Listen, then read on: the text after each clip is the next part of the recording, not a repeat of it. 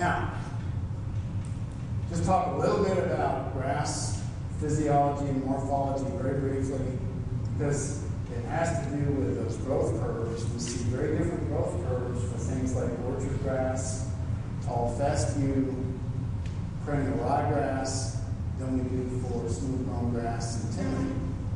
Some of our grasses have the behavior during vegetative growth. They will elongate the inner nodes, the true stem. They'll elongate those inner nodes during vegetative growth. That raises the growing point up into the zone where animals can bite it off, or a haymower can clip it off. Regrowth is much slower in those kinds of grasses, and they would be timothy, smooth-grown grass, wheat, canary grass, alfalfa, if you want to talk about legumes. So some of our species are not as defoliation tolerant as others. Now, if you talk about orchardgrass, tall fescue, Kentucky bluegrass, these inner nodes remain compressed. Think of an old-fashioned radio antenna that elongates or compresses.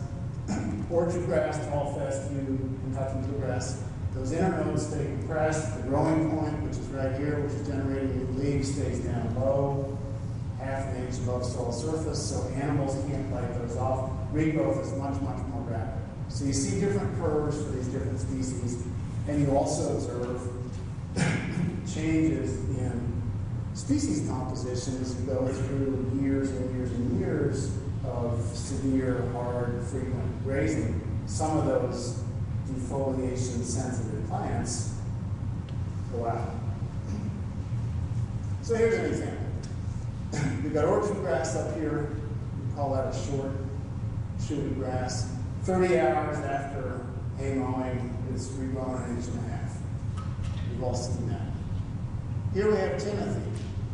10 days after hay mowing, it's barely starting to show new leaves. Huge lag period compared to orchardgrass. And again, you can manage them both. You have to graze timothy the same way you would make hay out of it. You wouldn't try to cut it for hay every 10 days. You would leave it regrow for 35, 45 days. Orchardgrass is a lot more flexible. Tall fescue is a lot more flexible and it's manageable.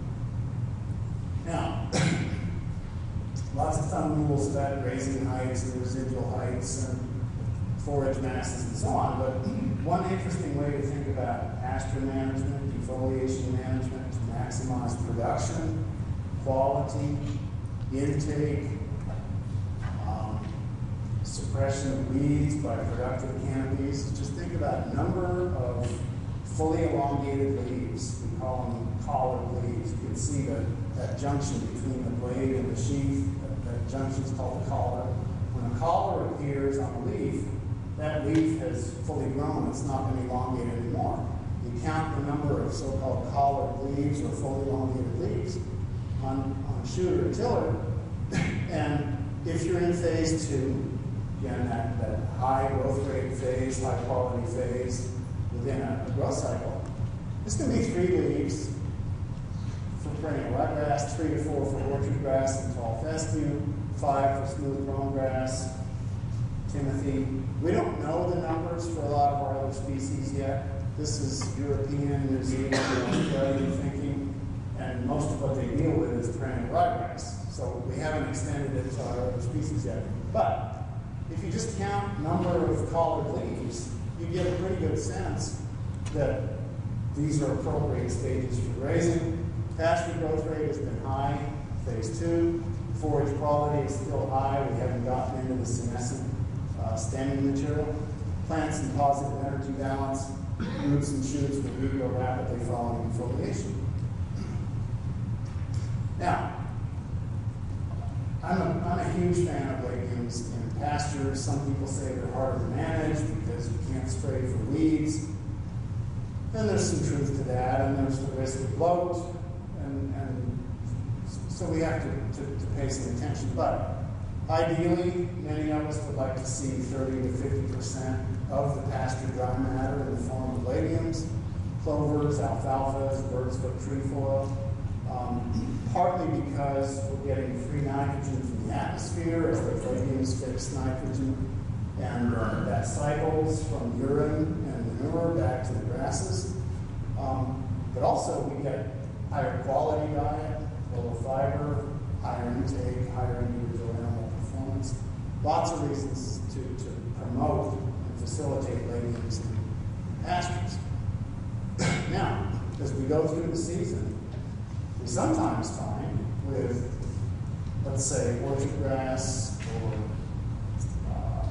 Kentucky bluegrass that tend to go summer dormant due to heat, we sometimes find we can offset that summer dormancy or summer slump of the grass by having a deep-rooted legume like alfalfa. If they have suitable soils for alfalfa, the alfalfa will grow at higher temperature than many of our cool season grasses, and it'll sort of offset the grass loss. So another reason to think about legumes.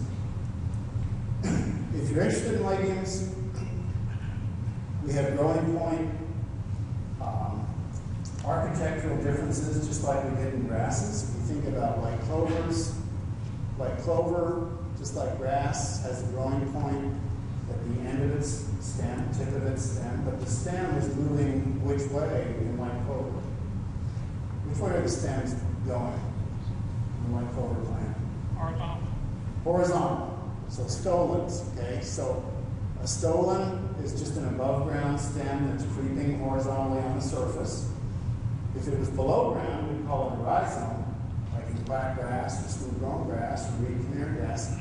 But the stem, here's the stem tip, it's protected. If you turn this white clover 90 degrees, now you get red clover and alfalfa. And where are the growing points now? Up here exposed. So we have to treat red clover and alfalfa a little more gently than we do white clover if we wanted to stay in the stem.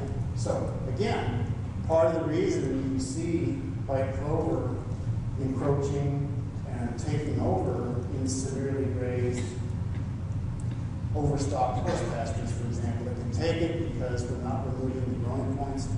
These species can't take it, they have to be managed a little more carefully. Now, let's go back to grasses for a second.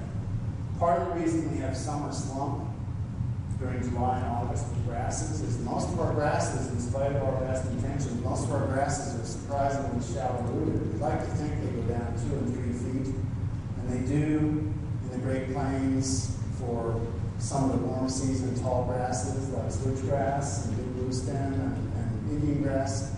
But unfortunately, most of our cool season grasses in this part of the country only go down. We're looking at soil depth here, 0 to 3 inches on up to 12 to 18 inches.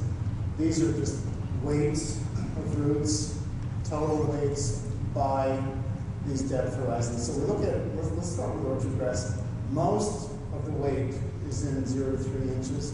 Kentucky bluegrass, even worse in terms of being shallow rooted. Timothy is shallow rooted. Most of the weight, 0 to 3 inches, a little bit more of a fraction, 3 to 6 inches, and then it really trails off 6 to 9 inches and so on. There's a little bit more in smooth grown. Smooth grown's got a better profile as you go down through the depth. We don't have the data here for tall fescue. Tall fescue behaves like smooth grown grass. It will have more of its roots down at 6 and 9 inches, but still, we're lucky if we do